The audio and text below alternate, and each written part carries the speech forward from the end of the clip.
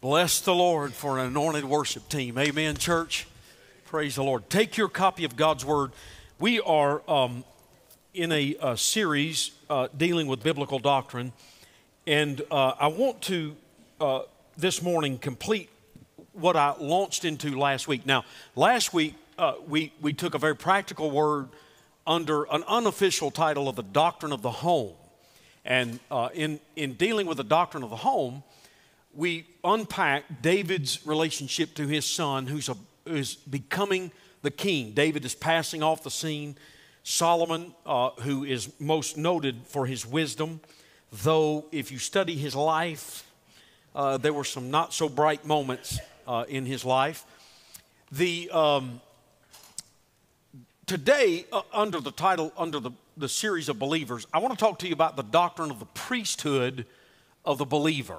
It's a little known and often ignored biblical truth that is not necessarily welcomed in some evangelical circles, and here's why. It almost sounds arrogant. What I'm going to share with you this morning is gloriously practical, but the practicality of it is that when you came to Christ, now I'm not talking about when you walked an aisle, signed a card, and got in the baptistry. I'm talking about when you repented. When you said, I'm a sinner on my way to hell, and Jesus Christ, stripped naked, laid bare, died on the cross for what I did in sin against a holy God, the moment that you under the leading of the Holy Spirit, confessed Him, and He became your Savior and your Lord, you didn't just simply get out of hell. You were enlisted at that moment to become part of an army, part of a priesthood, part of a kingdom that operates in a very practical way. Oftentimes, we view church as a Sunday situation that has no impact on our Monday living. That is simply not true. In fact, what I want you to do, there's two passages. Let's go to Revelation 1 first. And I want to show you the biblical precept for what we're going to look at under the doctrine of the priesthood of the believer. Look at Revelation. It's the last book in the New Testament if you're new to the things of faith or you're not familiar with the Word of God. Look at Revelation chapter 1, and I want you to fix your attention on verse 5. Now remember, the Lord showed us this from His Word back a couple of weeks ago.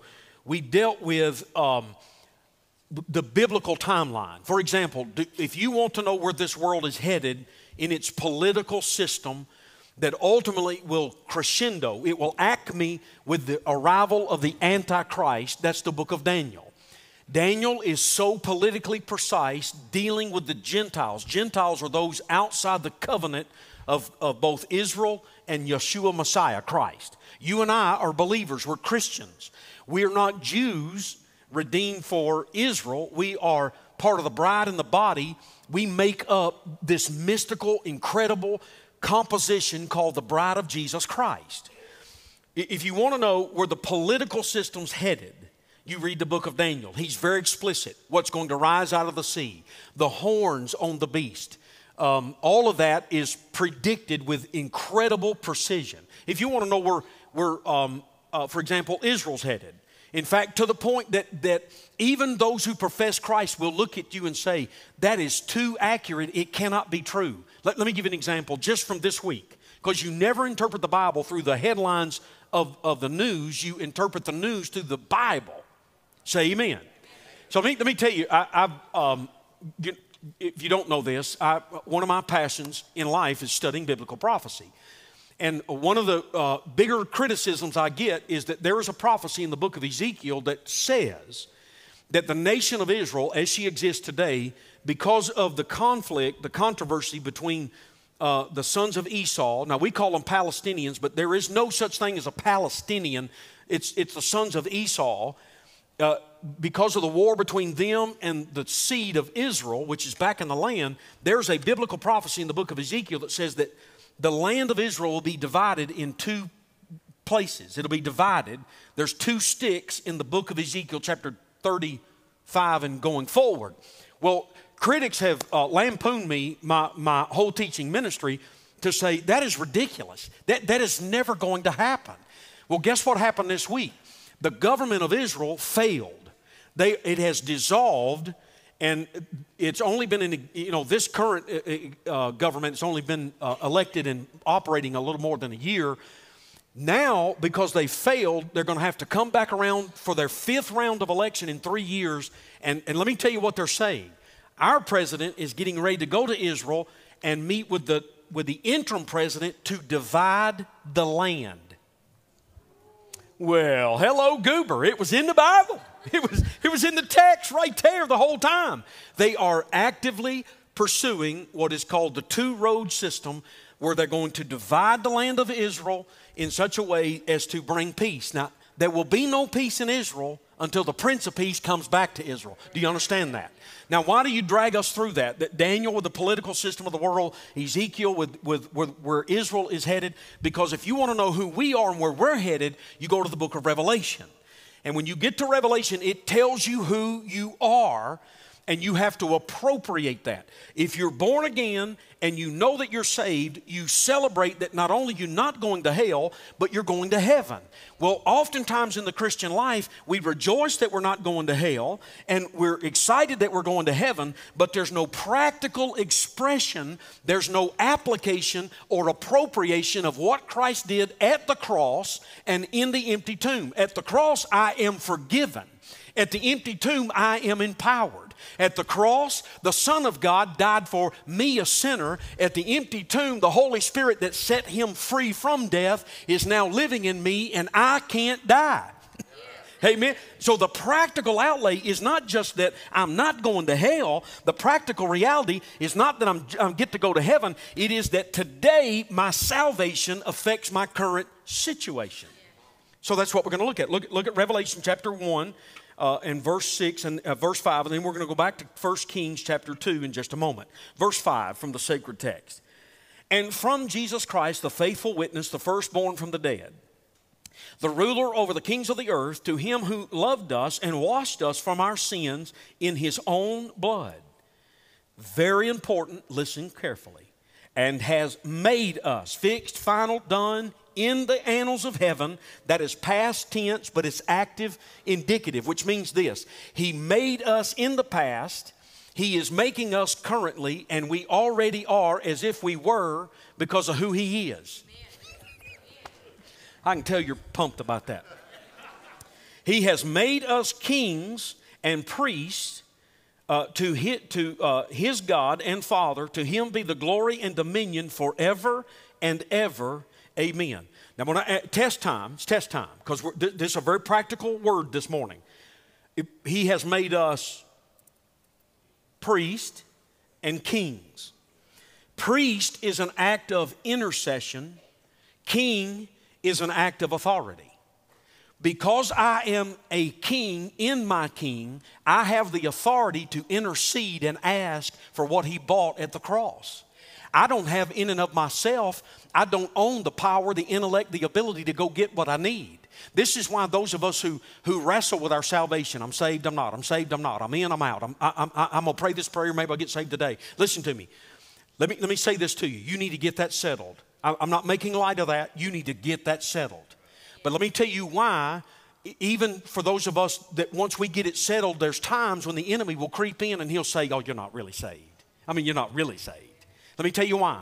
Because if you ever appropriate the truth that us as sinners who deserve to go to hell, the Son of God came through the womb of a virgin, put on flesh and bone, walked in this world to purchase us from the penalty of sin, then got up on the third day. As a priest, he died in my place. As a king, he's given me authority to live in the power that he's given me. So if the enemy can keep you waffling and double-minded and halting between two opinions, you're so worried about whether you are saved, not saved, I'm in, I'm out, I got to get right, I got to be more, I got to act better. Listen to me. You can't act good enough to get to heaven. If it's not the cross of Calvary, it's not the blood of the Lamb, I'm telling you, your best 15 seconds in the world won't get you 15 foot in the gate of glory. I am a child of God by the grace and mercy of God, and when I go to the Father in the boldness in the throne room to ask in my hour of need, I don't go based on my merit. It's not Jeffrey Thomas. It's Jesus triumphant in me, and I'm able to say with all authority, I am a priest of the Most High God. I'm a king of the king that's coming, and that settles it in that moment.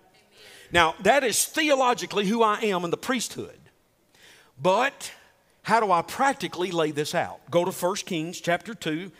If you're still with me, say amen. I'm going to give you 4 very practical truths we looked at last week just as an application for dads. We looked at the fact that we don't have as much time as we thought. I love some of your reactions from that illustration. It's definitely not one of your favorite. If you weren't here, you need to go back and listen to it. It'll bless you. We don't have as much time as we think, and we got more influence than we thought. Now, I want to give you 4 very practical truths out of 1 Kings chapter 2. David is preparing his son for a monumental position as a king. Now, how does this apply to us? First, Revelation chapter 1, verse 6 said, you are a king. Do you understand that? You have authority. Now, to exercise that authority, you've got to live inside the truth of God's word. Look at verse 1, chapter 2. Now the days of David drew near that he should die, and he charged Solomon his son, saying, I go the way of all the earth. Be strong, therefore, prove yourself a man. Keep the charge of the Lord your God, to walk in his way and to keep his statutes, his commandments, his judgments, his testimonies, as it is written in the law of Moses, that you may prosper in all that you do, and wherever you turn, that the Lord may fulfill his word. Father, we pray no spirit but the Holy Spirit. I pray, Lord, nothing of me, nothing of we. I pray all of you, that we might get something from your word illuminated by your Spirit. For those who are watching through the miracle of the lens of that camera, we pray right now that God, distraction would melt away, and that in a supernatural way, the Holy Spirit of God would rivet them, not to the preacher, but to the precepts of your word, in Jesus' name. And all God's people said? Amen. So I want you to, if you would, for a moment, in your sanctified imagination, I want you to imagine that you are about to become the king of, at this particular time, the single most influential military ability. This nation is at its apex in some ways. David is passing off the scene. The 12 tribes have come together, and you are sitting there beside the king that is passing, and he's about to pass the mantle to you. Can you imagine the weight of that? Can you imagine millions of people looking to you for direction and protection and provision, and you're thinking, how in the world am I going to do this? One of the reasons that I circle back around to this passage is because of its practical application. We tend to treat Christianity as an ethereal, as something in the future eternally, but not immediately in the practical. I'm telling you that the salvation we have is not just theological language, it's a practical life that we live right now. Say amen. So this is what he's going to say to David. He's going to say, David's going to say to Solomon. He said, I want you to keep the charge of the Lord your God. Now this is what he's saying is this. You have been bought with a price. Even though this is pre-Calvary, you belong to the Lord your God. Therefore, you're not your own. So what you're going to do from this point on is under the leadership of the Lord and not the appetite of the flesh. Then he lays out the progress that's expected. He said, walk in his ways. Now, I want you to do me a favor. In your own mind, I want you to go back and look at June the 26th, 2021, and I want you to fast forward to June the 26th, 2022. And I want you to look at those 360 plus days, and I want to ask you a question. Do you know him more intimately today than you did this time last year? Is there something about him in intimacy? Is there an awareness? Are you walking in a place this time this year that you had not even dreamed of last year? Because that's what he means when he says walk in his way. It's a progressive. In my salvation, it's settled. I am sealed, seated in the heavenlies in Christ Jesus. But there is this beautiful doctrine of sanctification where that the salvation that delivered me is now developing me. I'm going to say it again because only one got it. Salvation delivered me. Who did it deliver me from? From myself. It delivered me from me. See, we're so quick to blame this stuff on the devil. Boy, preacher, I'll tell you, the devil made me do it. Well, wait a minute. Now, he might have helped you, but he found enough of you in you to do what he wanted to do in you. You understand that? So, and I'm going to give you this real quick. This is parenthetical. This is a side note, but this so moved. You know, as much as I study prophecy, I had an epiphany back a few weeks ago. I saw something I've never seen, which is what happens when you go to the Word of God. You'll get what you never got if you'll go where you've never been. So I was in the Word of God, and I was studying the millennial kingdom because that's where I'm going to live. How many of you are going on summer vacation? How many going on summer vacation? Raise your hand. Going on summer vacation. $52 a gallon. You're going on summer vacation. If Christy said to me, I want to go to this place on the coast, I would study it before I go. Because if I'm going to spend a week there, I want to know what's there. Right? Well, if I'm going to spend eternity somewhere, I won't get to know it. And it excites me, especially when I look around this world and it's doing what it's doing. So I was studying the millennial kingdom. And in the millennial kingdom, there's this odd thing that happens. The millennial kingdom is 1,000 years where the bride of Christ, the church, rules and reigns with Christ, who brings Eden back to earth, brings the Garden of Eden back to earth. And in that period, now I don't have time to explain all of this, but there will be humans living on earth that will birth children, and those children will live to be 800 or 900 years old. Now, I'm not talking about allegorical, I'm talking about literal, they'll live that long. For 1,000 years, Jesus Christ will rule and reign, and it will be quite literally heaven on earth. Well, there's the oddest thing that happens. At the end of that 1,000 years, those who were born in the millennial kingdom, Isaiah 66 says that if they die at 120 years of age, they die as a youth. Okay, I just had a birthday, and there ain't nothing youth about your 50s. Do you understand what I'm saying? I can't imagine at 100 plus years old. Anyway, so here's the epiphany. I'm looking at this millennial. Now, Jesus is physically in his resurrection body ruling. There's no politics. Woo! There's no Congress. Woo! There's no IRS. Hallelujah to the Lamb of God. Woo! That's the most excited y'all been all morning. In fact, now I don't mean this in a bad way. My son-in-law's here, and there's no lawyers. Now, I love him. But there's no lawyers. Let me tell you how I know that. Because the Bible says he will adjudicate it immediately. There ain't going to be any arguing. You're not going to get the ACLU to get you out of it. You're not going to get a lawyer to stay. Jesus in that moment will say, that's right, that's wrong, you're done, out. That's the way it's going to go. I like black and white. Can I get a witness up in the house? Well, here's the thing. At the end of that 1,000 years of living, effectively, heaven on earth, the church riding around in her glorified bodies. What's a glorified body? I'm just kidding. Now, I do think we're going to be about 5'6". Now, that's my personal opinion, and I can prove that from the Word of God, but that's none of your business. At the end of this, those who have been born in the millennial kingdom, they physically see him, they've beheld him, they've seen us going back and forth from the New Jerusalem, which is the satellite city. It's the bride chamber for the bridegroom, the church. We're traveling back and forth at the speed of light, ministering the mercies of God. And at the end of that, they rally and say, we don't want any more of this. We don't want Jesus over us anymore. And do you know, for the first time it dawned on me, if you look at the millennial kingdom, the devil has been chained. He's not even on the scene. He's chained. So who made those people rebel against God? The heart does. It is wicked, it is deceitful, and I'm telling you, without the Holy Ghost of God renewing our hearts and minds, we'd rebel in a skinny minute. How can you live 1,000 years looking at the very one that was slain from the foundations of the earth, pierced asunder for our sins, rose from the dead in all authority, power, and glory? How can you watch people zooming at the speed of light back and forth to the satellite city? Children are playing it with rattlesnakes. The lion's laid down with the lamb. There is no global warming. Y'all know it is so hot. Oh my gosh, thank you, baby. It is so hot that the chickens are laying boiled eggs. That's how hot it is.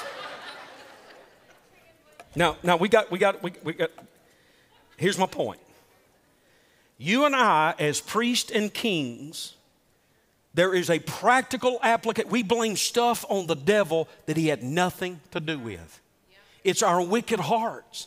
And because we don't appropriate the Word of God to say, listen, I didn't just get saved from hell, and I didn't just get saved to heaven. There is right now, in this moment, there is the appropriation of the death of the cross, the resurrection of the tomb, and the indwelling of the Holy Spirit. And I am no longer a victim, I'm a victor. I'm no longer living under condemnation, but deliverance through the cross of the Lamb. And how do you apply that as a king? That's exactly what David says. Let's say it very quickly. Now, if you're taking notes, I want you to write this down. If you're not taking notes, guess what I want?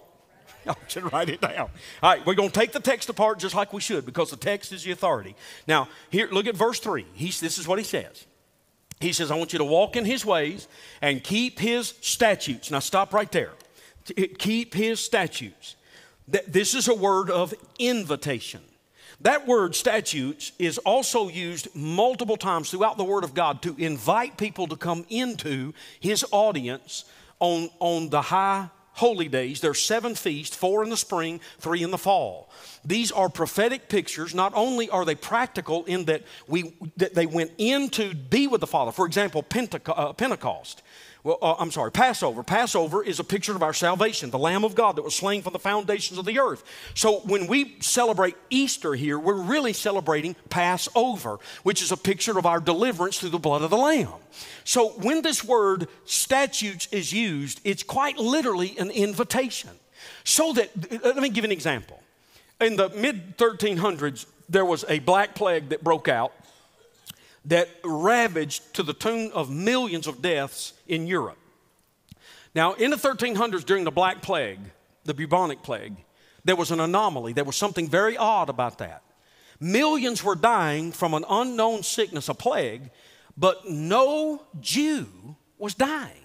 The Jewish community, by and large, was seemingly unaffected. They didn't contract it. They didn't die from it. They didn't manifest the symptoms of it. So guess what the good European Christians said? They said, them nasty hook-nosed Jews have made a pact with the devil, and they've caused this plague to come on to us because we believe in the Christ. They crucified the Christ, and they started killing Jews because the Jews didn't get the Black Plague. Now, if you study, the Jews were living by Levitical statute. And it simply said something like this. It said you ought to live sanitary. The Europeans, I don't know if y'all know what a slop jar is. Okay, just repeat after me. Thank you, Jesus, for indoor plumbing. I lived just on the cusp of my great-grandparents. They didn't have running water the first years of my life. They had an outhouse, and they had a slop jar. And for those of you who romance the days, I'd like to go back to the old days, you can have them. I like mine bolted to the floor. Can I get a witness in the house? I was with Aunt Dot this week. Got to spend some time with her, and we were talking about the old days and the house that she grew up in, most of them were born in, and the fact that, that they didn't even have running water. And I remember when they put the bathroom in. Up till then, they had an outhouse up on the hill, which I was never allowed to use because I was kind of small. And they would say to me, if you go in there, you fall in, we'll never get you out. So I had to use what was called a slop jar. Let us thank God for toilets. I asked Aunt Dot, I did peek in the outhouse when I was a kid just to see what it looked like because I was curious about it why they wouldn't let me go in there. And I asked Aunt Dot this week, is a 2-seater? Think about it. Now listen, ladies, I know y'all like to go to the bathroom together, but I'm just going to tell you, that's a little much right there. I'm just going to be honest with you. They lived under a statute. Literally, this is what the Spirit will do. He will reveal something to you, and He will invite you, even though it's Old Testament. There are precepts and principles in the Torah, in the law, to protect us. There's times when the Spirit of God will move into our life, and by statute, He will reveal something to us that if you let the law of religion tell you that it's not appropriated anymore, you will miss the deeper spiritual meaning. There are times when the Holy Spirit of God will invite you to come in by precept and principle to operate by protection, and you won't even understand it. Let me give you an example. This week, to God's glory, the Supreme Court finally came to their sanity and understood it is not in the Constitution. It is not a constitutional right to kill an unborn child. Do you understand that? Praise God and the Lamb. There are children that will not be killed this week because multiple states have said no more taking what's called a child and making a choice. No more. Listen to me. The church has never had a greater invitation from the Spirit of God than right now to respond. We've marched, we've cried, we've prayed, we've begged. Now it's time to rise up to the occasion and say we would like to invade the community with the children that are not wanted and are not going to be aborted. Let the church of the living God rise up and say we have an alternative. Bring them to us. An invitation is also, you got to get a hold of this. You got to get a hold of this, and I got to move quick. The statute, it's literally an invitation to come into His protection, but it's timed. It's time sensitive. Let me give you an example. There will be times when the Holy Spirit of God, out of your private praise and prayer time, will reveal something to you in such a way that you know it is a divine invitation at that moment. God's speaking to you to operate in a way, come be with me, come be with me. I'm going to do something. It's time sensitive. You can reject it. But in that moment, let me give you an example if I could use just as recent as last week. I got to this first point last week and the Holy Spirit said, that's it, stop. I got the invitation and I stopped and I didn't make a show of it. You might not have even known it. The Holy Spirit said, that's it. That's all I want right there. When I got to the last point and I said, there's a statute, which is literally the word invitation. The Spirit is beckoning, calling, wooing, saying, I'm going to do something. I'd like for you to be involved in it. I stopped at that moment. In the invitation, completely unknown to me. I had no clue because you don't know what's happening in this room. You have no clue what the Holy Spirit's doing. There was a lady who's been grappling with her salvation. She's been halting between two opinions. And in the moment that I said, the Spirit of God's extending an invitation, in that moment, the Holy Spirit said to her, this is your invitation. This is your moment. And she got gloriously saved. And what is made of brick and mortar and carpet and paint turned into a birthing chamber. And she stepped from death to life in that moment. Because listen, now you telling me, preacher, if you hadn't have stopped, she wouldn't have got saved. No, I'm telling you, had I decided to not yield to the statute, the invitation of the Spirit, I would have missed what God was doing. She'd still gotten saved. The Spirit was still moving. But because I wanted to do it Jeffrey's way instead of Jesus' way, I'd have missed the whole thing. There are times when the Holy Spirit will say, I'm inviting you to step into this. And if you'll yield to Him, I'm telling you that. Now, what's the practical outlay? The statute is the invitation. Then He says it this way. He says, keep His statutes and His commandments. Now, where the statute is a word of invitation, His commandments are a word of protection. So I've moved from the statutes, which teach me how to live practically. It teaches me what to eat, what not to eat. It teaches me how to live in such a manner that I'm a blessing to my neighbor and not a burden to my neighbor. It teaches me how to adjudicate things in my life and what's right and what's wrong and what's righteous and what's unrighteous. That's an invitation to walk with Him. His commandments are protection to keep me from things that the enemy would use to harm me. We tend to view the commandments of God as punitive instead of protective. Now let me give you an example very quickly. When God says, thou shalt not, He's not keeping you from something. He's keeping you for something. Yeah. Now, it's going to get a little uncomfortable in here. So, warning. It's going to get a little uncomfortable for just a minute. It's going to get as tight as Lulu Roman's girdle, so just suck it up, buttercup, and we'll get through it. Amen? Y'all don't know who Lulu Roman is, but that doesn't matter. When God says that He preserves intimacy between a man and a woman for after marriage, it is not because He's trying to keep you from the pleasure of intimacy. It's that He's trying to keep you for the spiritual, physical depth of intimacy. He's not trying to keep you from it. He's trying to keep you for it. You understand that? When I was reminded this week, while we were back home in West Tennessee, we were doing some ministry, which is just who we are. And we had gone to a home with a young lady that I actually had the privilege to lead to the Lord. And I remember when her mother first came to the church that we pastored there for 12 years. We were in one of those movements of God. It just was one of those seasons where God was rending the heavens, and the oil was flowing and the winds were blowing, and so much so that we had to put a tent out beside the church to accommodate the crowds for the particular revival that we were in. This lady, in the midst of that, born again with a little bitty girl. I don't know how old she was. She was just a young thing. She joined the church, professed Christ, joined the church. So I'm a believer. Came from one of the largest Baptist churches in the area, wanted to be in on what God was doing. A few weeks after that, it came to my attention privately. Somebody said to me, "Preacher, you do know that she's living with the baby daddy, but they're not married." I want you to listen closely to what I'm about to say, because you could misconstrue what I'm about to say to you. I wasn't aware of that. She'd already joined the church. Some churches use church discipline to wound, to hurt, to embarrass. That is not the Word of God. The Word of God's never punitive. It's always restorative. It's never to embarrass. It's always to bring back. You understand that? So I happened to know the man that she was living with, and I knew of him, and I knew that he did not care for me. You're shocked. I can tell you're shocked.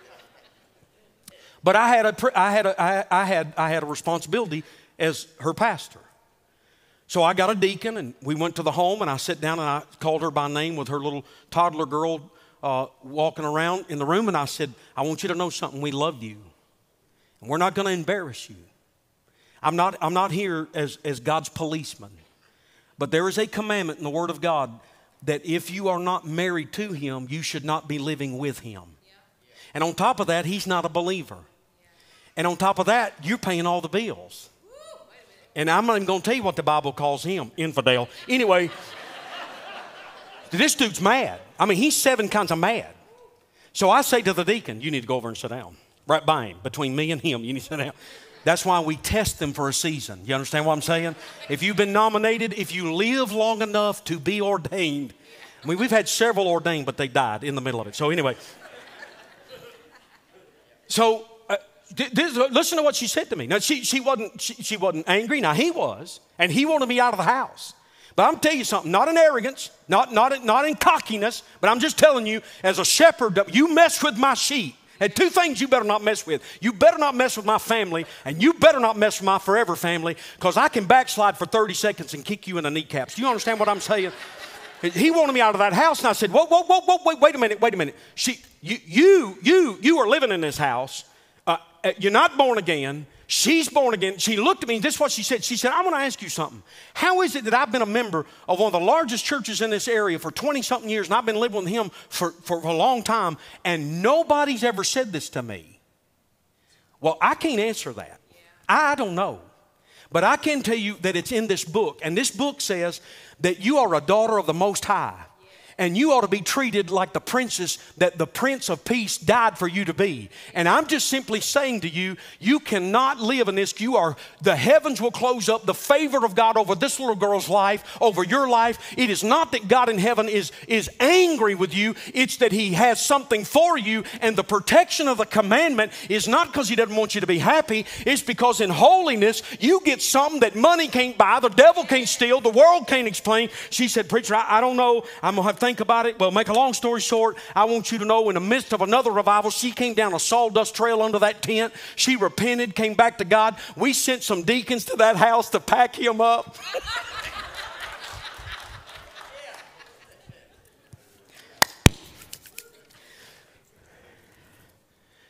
I sat in the home this week with that daughter who's now in her 20s. An accomplished she's an accomplished nurse. God healed her 2 years ago. We got to be in the room when He did it through the anointing of James chapter 5, the precept of James 5. God anointed, God healed her from an aggressive cancer. And now she's found a man that loves her. He's born again. And I could not help but sit in wonder and watch this this woman who was a little toddler dancing around the feet of her mother, living outside the favor and protection of God. And because that mama said, I'd rather have God's protection than a man's presence. Listen, she has a phenomenal job. She's got a daughter that's accomplished, that God healed from cancer. And now she's marrying a young man that loves Jesus. I said something to him about anointing their new home and dedicating to the Lord. He said, preacher, we've already anointed it 3 times. Listen to me. When God gives you a statute, an invitation to join him, and a commandment of protection in order to, listen, he's not keeping you from it. He's keeping you for it. Now, we're almost done. We're almost done. Y'all already on Tazewell. I can see it in your eyes. You're already riding the Ferris wheel, eating hot dogs. I can see it. But when he says statutes, that's an invitation to join him. When he says commandments, that's protection. Quite literally, it's the mitzvah. It's what he says, no trespassing. Now, here's a hard word. Watch this. Keep his statutes, his commandments, his judgments. That word, if statutes is an invitation and commandments is protection, then judgment is correction. Yeah. Now, we don't like this in the evangelical American church. We like it. Kumbaya, fluffy, feel good. We don't like correction. But I want you to hear me. Listen carefully. If you can live in unbroken, unrepentant, arrogant sin and never, ever feel the convicting, correcting hand of your Father, you are of illegitimate birth. And I'm telling you, there are people that sit in churches all week long and with a smug smile on their face, they'll say, I'll tell you, Jeffrey Thomas is missing it. I come here every week and I'm living any way I want. I run with whoever I want. I go with every woman I want. I do everything that I want to do. And I've never had God ever one time correct me, discipline me, light me up. I'm going to tell you something. That's because you are illegitimate birth. You are not truly born again. You walked down an aisle, you prayed a prayer, you signed a card, you got in the baptistry, but the truth of the matter is, the prayer you prayed didn't change the life you live, and it's not going to change where you're going. And there is a reason you've never had the Heavenly Father light your britches up, because you don't have a Heavenly Father. You are the father of lies, and you've been deceived. Thank God for invitations by his statutes. Thank God for protection under his commandments. But there are judgments when the Holy Ghost will sit down and say, I need to correct this. Now, when I was still living at home, I think it's about late elementary, early middle school. This is back when you still got a report card. Boy, I'm going to tell y'all something. Y'all, I'm ashamed to say this, but I thank the Lord I didn't grow up when they emailed them grades to the house. Come on, Ray, don't make me call you out. I mean, you got a card. You got an envelope and you pulled the card out. And I'm just going to tell y'all, I'm ashamed to say this, but you could turn an F into a B. Let's all repent right now. Let's just repent. So I walk back and forth to school, uphill both ways, no shoes. Anyway, so on the way home, I'd take that out, and I had a lot of F's to turn into B's. I couldn't do anything with the D's. I'd turn them in, and about the second or third report card that I was bringing home, my teacher evidently caught on to something. And so she called ahead, and she said, I just need y'all to know he's not doing as good as you think he is. In fact, all those B's are F's. Well, when I got to the house, my dad was standing in the door waiting on me. Somebody see that card. Well, my dad declared that afternoon, he said, my dad worked shifts. He'd work sometimes 4 to midnight, sometimes midnight to 7, and 7 to whatever. My dad said that day, he said, when do you get another report card? I said, well, it'll be 6 weeks, 6 weeks. He said, every day without exception, 7 days a week, I don't care where we are, what we're doing, or when I get home, every day without exception, you're going to meet me in the living room. Now, the living room, for those of you who don't know this, was the Holy of Holies. It had green shag carpet with sprinkles of yellow. If a small child fell in it, they would disappear. It was thick. You didn't vacuum it, you raked it. You raked the carpet. Inside that Holy of Holies, all the furniture had the plastic still on it. You were not allowed to go in there. And in fact, the way my mother raked it, if you walked through there, she would get you. She'd see their footprints right there. Look at that. My dad said, we're going to meet in the living room. And every day without exception, sometimes when my dad would get off at midnight, he'd get home by 1 in the morning. He would wake me up, bring me to the living room, and we would do what was called the whipping dance. This side had timeout. Let me talk to some knockouts. Anybody in here with a knockout? My dad would take me in the living room. He'd take his belt off, and he would proceed to whip me every day for 6 weeks. About a week and a half into this, we were doing the whipping dance. I don't know if y'all know what that is, but my dad would grab me. He was a big man. My dad's a tall, big guy, and he would grab me, and I would pull away, and we would do the whipping. We would hop and hit and hop and hit and hop and hit, hop and hit. And I would pull as far away as I could. My dad would get back, just get a good like a horse whip, buddy, and pow! And I'd have these little hickeys all up and down my legs. And about a week and a half into that, we were hitting and hopping and doing the dance, and I hopped on an off hit. And I broke our rhythm, and when I fell back into my dad, and because I was really small then, I grabbed my dad's leg. Well, my dad, when he commits to the whipping dance, nothing's going to break his stride. You understand what I'm saying? He is committed to the beating. And he didn't even stop. So we just started whipping like this. We did the whooping dance like this. And I'm holding on with all I got. And we just go around for a while. What I noticed when we got through with that particular ceremony was that I didn't have near the hickeys. I didn't have the end of the belt. But because what had happened was, while I was trying to get away, he had all the momentum to pop me. So the next day, it dawned on me, it doesn't hurt near as bad when I'm close to him. So I kind of got down. And when he pulled that belt off, I ran, got a hold of that leg. And for the rest of the 6 weeks, we just did the whooping dance. Do you know what? It didn't hurt near as bad the closer I got to him. It takes some of y'all an hour and a half to watch 60 Minutes, I swear.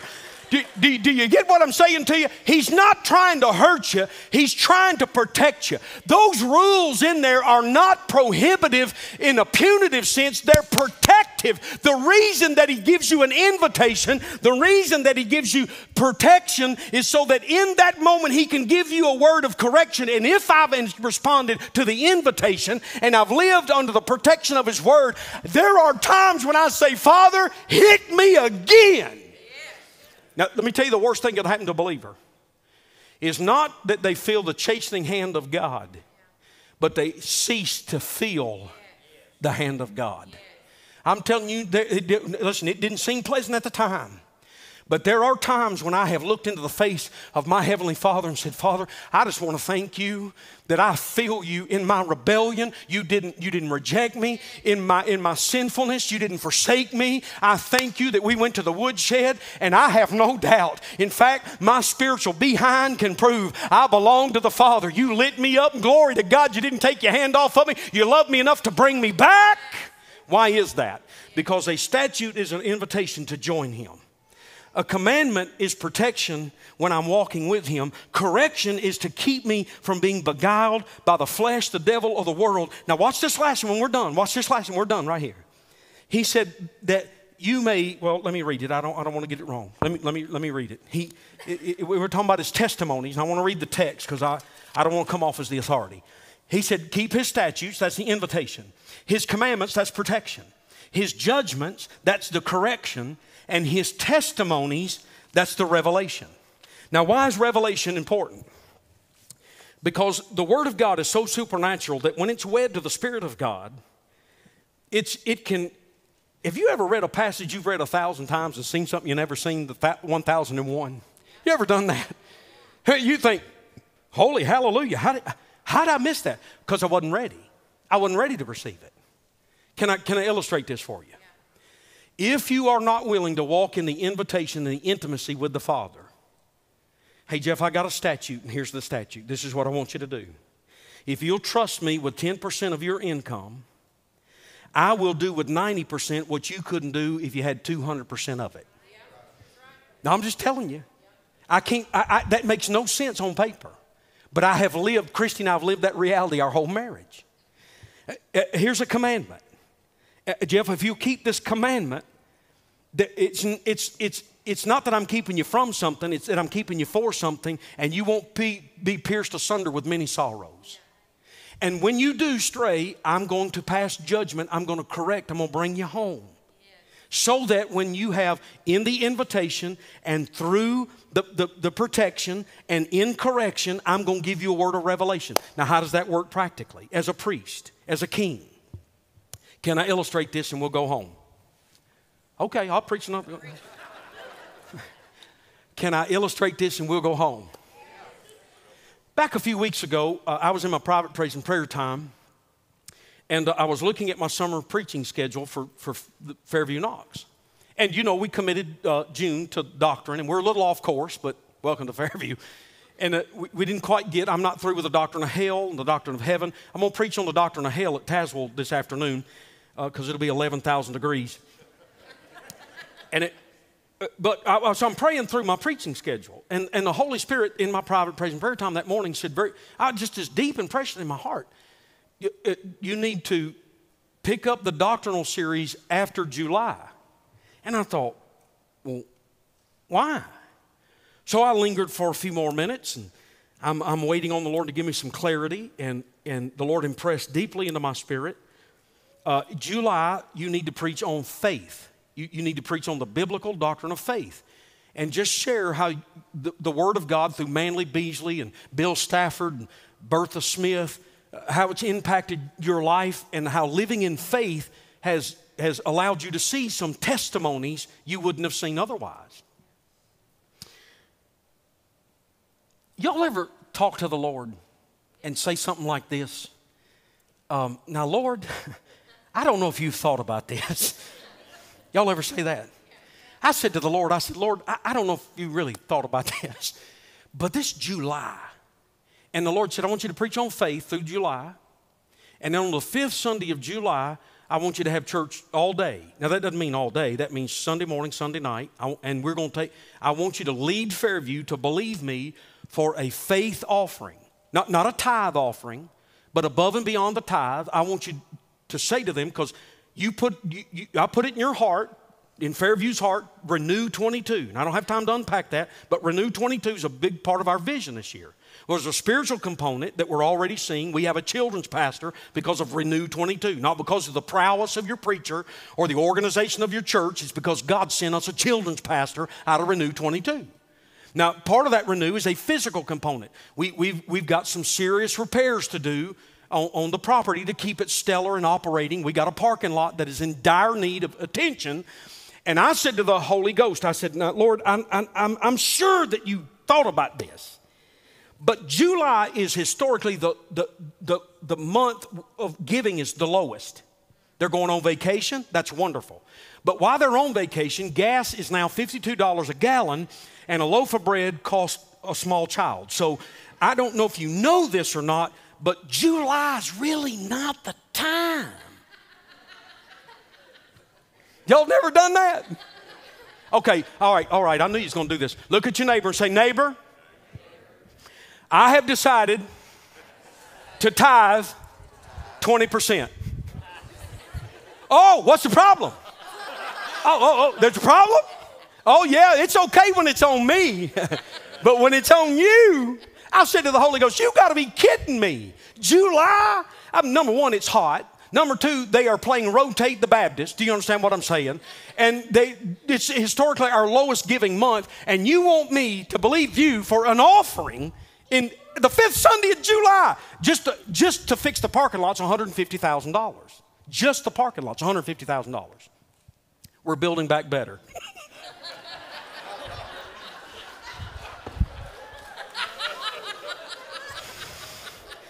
Why? So I come out of my private praise and prayer time the Monday morning wrestling with God, who has said to me definitively, I have an invitation for you. I want you to believe me in the least likely month of the year when there's the most distraction, and I don't say that to anybody's condemnation, it's just the truth of the matter. I've got an invitation for you to join me, and if you'll believe me in this, I will give you a testimony. I will give you a word of revelation, and I need you to believe me. Now, I wished I could tell you that I mustered up the faith of a Corey Ten Boom, that I walked in the high places with Bertha Smith, but on my way to the office that morning, I did not have the faith. I did not say, you know, God, we're really going to do this. In fact, the Holy Spirit of God said to me when I came out of my private praise and prayer time to come to the office, you need to tell your wife. Now, here's the problem. When you tell somebody, you are accountable, and especially if it's the other half of you. And I said to the Lord, shouldn't we pray about this a while? And the Holy Ghost said, you can either tell her or I'll do it another way. So I walked up, not with the joy of the Lord. I said, you ain't going to believe what God's going to make me do. That's how I said it. We're going to preach on faith in July.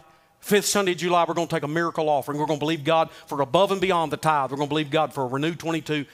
I come to the office Monday morning. Now, I have permission to tell this. People get lost in this because they hear the money and they miss the point. God owns the gold and the silver.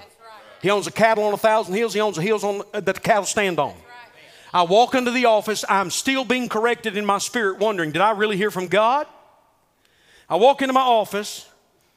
I'm getting, Mondays is my executive pastor day. I'm doing business, getting stuff done. My phone rings, and a covenant member of this church says, hey, I need you to come over to the business. And I said, well, what do you need? He said, well, I'll tell you when you get here. I got something for you. So I get in my truck. I drive to West Knoxville. I walk into his office. He's brought all of his employees in, vice presidents, all of them. They're all in the room. And he said, hey, Jeff, I got to tell you something. He said, strangest thing. He said, yesterday morning, the Holy Spirit really put it on my heart. He was not even in the building. He wasn't even here. He's watching through the camera. He said, the strangest thing, yesterday morning, the Holy Spirit told me that he wanted me to give you a check, that you believe in God for money. I said, really? He said, yeah, here's a check for $100,000. I'm sorry, is this on? Is this on? Here's a check for $100,000. And you know where God wants it, so I need you to just put it where God wants it. That's called Renew 22. And listen to me. Would God have done it? God had already done it in his heart. God had already completed it in his heart. Do you understand that? It's whether or not Jeffrey Thomas wanted to get in on what God was doing. Am I willing to receive the invitation of the impossible? Am I willing to walk in the commandment of his protection? Will I allow him to correct me and step out and not be able to put it on paper, put it in a calculator? It makes no sense that in a downturn economic recession that a businessman would hand us a check to say, here's $100,000 that the Holy Spirit told me to give to the church. Let me explain something to you. He was going to give it regardless, but had I not received what God was doing in my life, I'd have missed the opportunity to say, God, you know better than Jeff. Amen. Are you with me? Yeah. Do you know how many times God is calling us as a priest and a king to walk in intercession and authority, but because we won't let him protect us or correct us, he cannot reveal to us. Because if he can't trust you to keep the word you know, he will never trust us with the things we don't know yet. So there's $100 and something thousand plus in Renew 22. Now that doesn't solve all the problems. It's interesting he didn't pay at all. I wonder why. Look at your neighbor. Boy, it's good preaching until it gets right in the person in your britches, isn't it? Listen to me. Your Father in heaven did not die just to get you out of hell. He died to fill you full of heaven while you are walking on this earth. So much so that if you'll just apply these 4 simple principles as a priest and a king, you'll see things eye hath not seen, ear hath not heard, but the Holy Spirit hath revealed in these last days.